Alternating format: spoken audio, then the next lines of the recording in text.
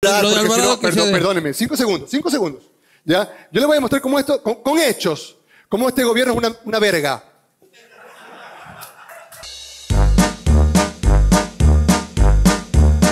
Es mi hoja de vida cantando la... Caso Sobornos 2012-2016.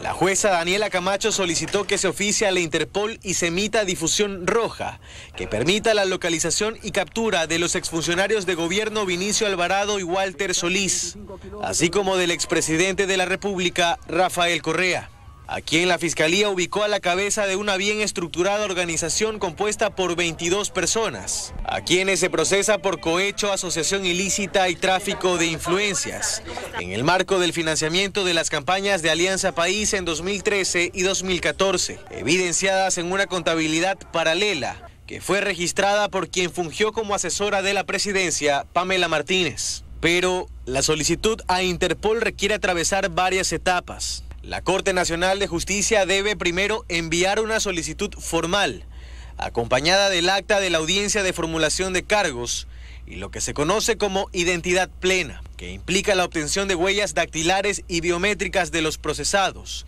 información que proporciona el registro civil. Con estos documentos, la Interpol realiza un borrador que se envía al departamento jurídico y se sube al sistema de la entidad para su aprobación en Lyon, Francia. Veamos. Convirtieron al ecuatoriano promedio en un espectáculo. Llega cansado del trabajo, luego de un montón de horas de ser explotado, y lo único que tienes para ver en la televisión es culo. Culo, goles, y luego no hay mayor interpretación de algunos temas realmente importantes para la vida nacional. Tú te pones a ver compras cualquier periódico, no vamos a hablar de marcas, cualquier diario y empiezas a ver, mataron 50 personas. Sigues y viene el tema de arroz verde. Y luego 2 noticias más de una propaganda de llantas. Luego tienes algo de vida social, das la vuelta y nuevamente te encuentras con arroz verde o con Odebrecht. Es decir... Pues está bien. Sí, pero lo que pasa es que cuando hay demasiadas noticias... La gente no es capaz de asimilar ninguna, bombardean. Entonces, ¿qué quieres que salga un periódico con una noticia? No, a ver, pero déjame explicarte, si me das 2 segundos para poder desarrollar la idea. Los medios de comunicación en el Ecuador, evidentemente a ti te duele porque tú vives en el mismo negocio. Mira. Señora Presidenta de la Corte Nacional, su fallo me lo paso por el culo. Mira. Habló la Fiscalía. Sí, pero, mira, me doy cuenta que estás muy picado porque te digo que estás con Moreno. Porque te digo que... ¿Qué vale verga eso a mí, en realidad? Y a mí me vale verga lo que tú dices. El presidente actual del Ecuador, ecuatorianos, era el vicepresidente de Rafael Correa. El contralor, Pablo Celi, era el subcontralor de Carlos Poli. ¿Cómo va a haber algún cambio? Digo, están siempre bajo un proyecto de estupidización. Te cuento. Ricardo Patiño pidieron difusión roja. Hay difusión naranja, difusión azul, difusión roja, difusión amarilla. Ya estaba en México cuando pidió la difusión. No, perdóneme. Estaba en Lima, en el aeropuerto José Díaz de Lima, en trayecto hacia México. Pidieron difusión roja estos estúpidos, que da un arco de tiempo para que la Interpol pueda revisar el caso concreto, más o menos un mes. Ya, hay huevas como los de Alvarado. Pero déjeme hablar. Piden difusión roja. Si pedían difusión azul, lo detenían en Lima y lo deportaban a Quito. Habría estado preso.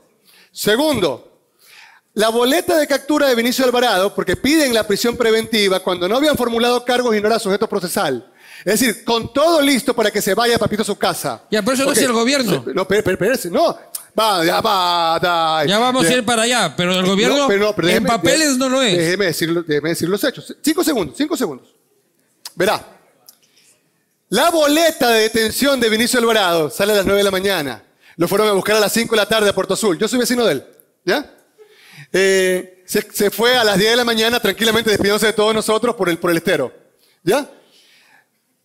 María Los Ángeles Duarte está libre porque adoptó un niño. Así tendría usted que soltar al 90% de las presas en Ecuador.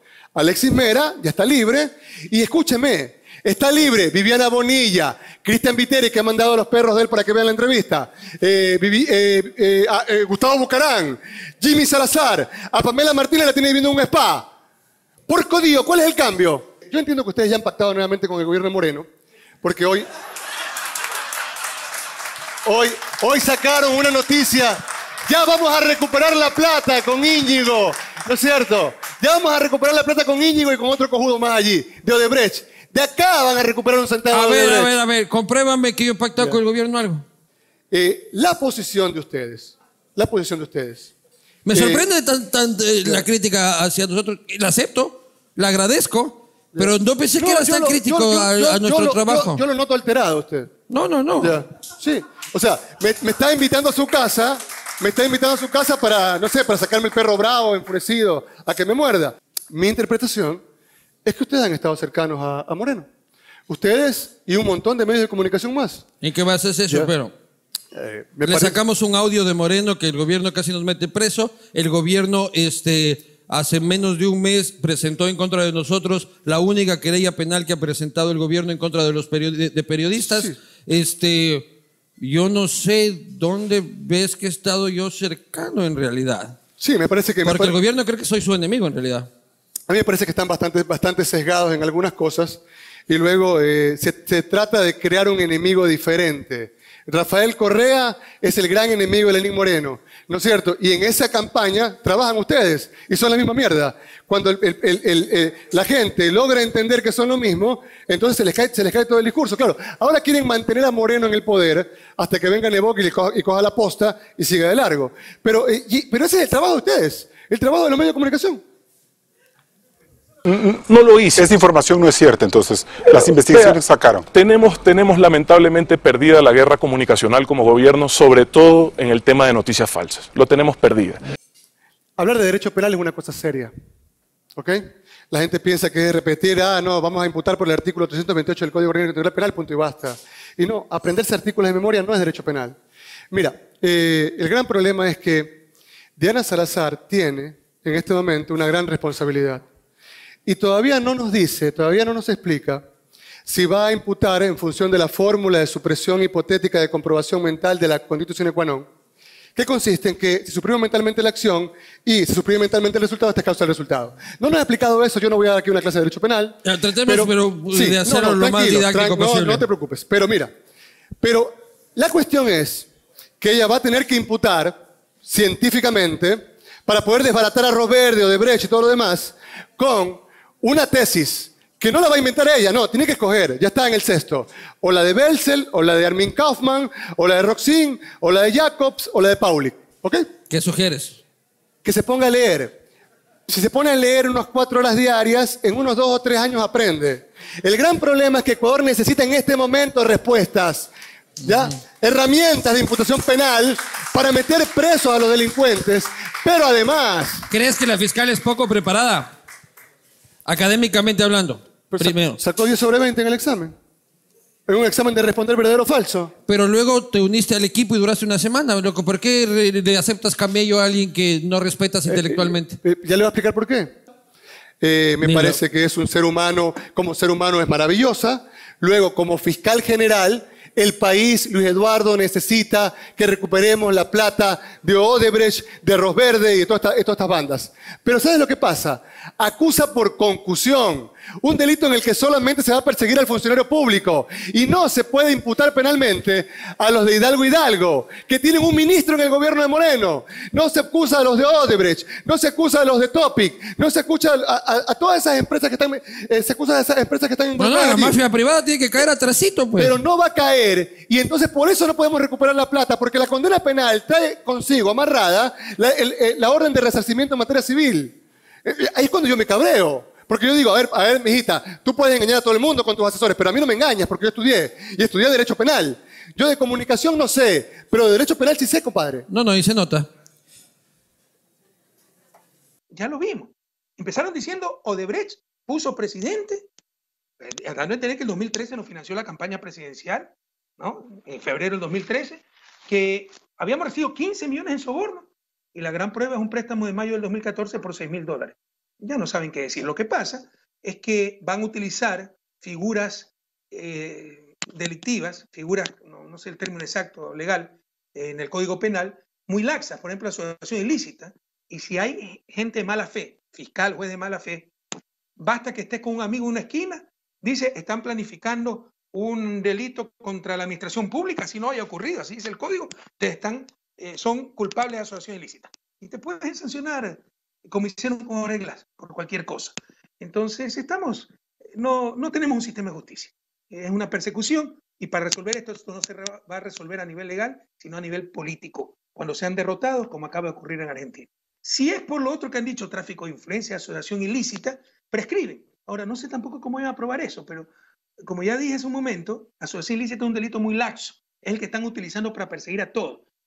No se concretó nada, no recibió 20 centavos, pero tuvo la intención de estafar, de pedir un cohecho o de perjudicar al Estado, asociación ilícita, 5 años preso. Eso es lo que le hicieron a Jorge Glass.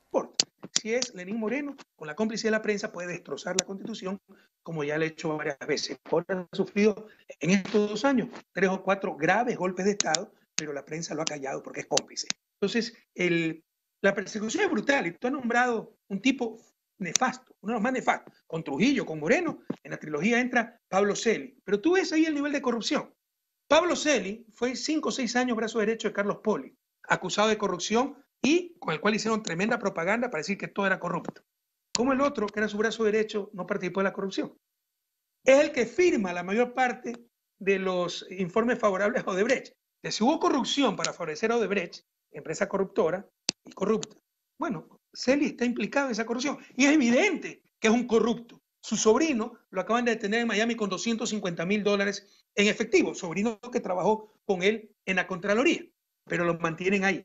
¿Por qué? Porque es el instrumento de persecución. ¿Y creen que le están haciendo daño a Rafael Correa? No está haciendo daño, porque no te dije, además de los 26 juicios penales, ¿no? Investigaciones criminales, tengo como 25 de Contraloría y para eso también hay que gastar en abogados, preparar informes, etc. Pero lo que está logrando es que nadie honesto quiere entrar a la función pública. Si puede tener un buitre como Celi, ¿no? Un asalariado para perseguir y para que te pongan y que el mismo presidente sea culpable porque alguien compró equivocadamente llantas en un ministerio, o que el ministro sea culpable de que un conserje pagó de más un duplicado de llaves. Nadie honrado va a querer regresar a la función pública. Incluso a la presidencia, lo que han hecho conmigo, que no tengo inmunidad. Entonces, al día siguiente, dejar de ser presidente, te entierran con juicios penales para aniquilarte. ¿Qué persona honrada, a no ser que vayas a robar y tengas para los abogados, no como yo que te he pasado 2 años trabajando para abogados, yo hubiera tenido para comprarle una casa, una entrada, dar para la entrada de una casa para mi familia y tengo 0, ¿no? ¿Qué persona honrada va a querer volver a la función pública, va a querer candidatearse para presidente? Entonces, están haciendo un daño enorme, sí, a la revolución ciudadana, pero a la patria entera, entendamos, ecuatorianos. Por eso nos han tenido 200 años en su desarrollo, a reaccionar. Rafael, para terminar entonces, ¿hay posibilidades de regresar a la política ecuatoriana, así sea en la calidad de candidato a la vicepresidencia, como en algún momento planteaste? ¿Es posible participar electoralmente desde Bruselas, inscribiendo la candidatura para participar en las próximas elecciones del 2021? Yo quería retirarme, pero tengo que regresar para defender mi proyecto vital, que es mi patria, defender mi partido, defender mi familia, defender nuestra seguridad. Estamos siendo perseguidos. Jorge Glass va a tener 2 años preso, sin que le hayan descubierto un centavo mal habido. Por favor, Ecuador, ¿qué nos pasa? Para que haya corrupción, alguien debió beneficiarse. ¿Dónde está? ¿Quién fue un traidor, psicópata, que roba para darle una transnacional? Debe recibir algo. ¿Dónde está esa plata? La única ruta del dinero que se ha encontrado es In Investment en Panamá y es lo único que no revisan. Entonces, me han obligado a regresar. Y ojalá que sea antes del 2021. Porque además creo que tenemos que ir a una asamblea constituyente para deshacer todo lo que estos mafiosos llamados transitorios, encabezados por Trujillo, hicieron un verdadero golpe de Estado. No sé si América Latina sepa, que incluso destituyeron a la Corte Constitucional, que nadie la puede destituir de acuerdo a la Constitución, y decretaron 6 meses de vacancia constitucional en Ecuador. Eso no lo habrá leído una prensa ecuatoriana, porque todo es corrupción. Pero eso fue un golpe de Estado. Y se han apoderado de las Cortes, se han apoderado del Consejo Electoral, se han apoderado de Corte Constitucional, ahora quieren apoderarse, después de perder las elecciones, del Consejo de Participación Ciudadana. Frente a esa situación, la persecución, la destrucción del país, es mi obligación, pues, decir presente. Y puedo ser candidato, yo no tengo ninguna sentencia ejecutoriada, pero no me lo van a permitir, yo voy a buscar cualquier pretexto.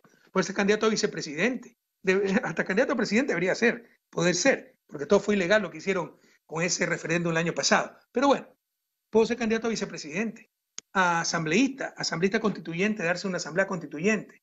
Pero como tienen terror de mi candidatura, van a tratar de evitarlo y van a inventarse normas como, por ejemplo, que como estoy acusado ya perdí mi derecho, o que tengo que ir a escribirme personalmente para que me metan preso. Nada de eso es requisito, todo eso atenta contra derechos políticos, derechos humanos, pero se va a inventar cualquier cosa porque la consigna es tratar de evitar que Rafael Correa vuelva a ser candidato.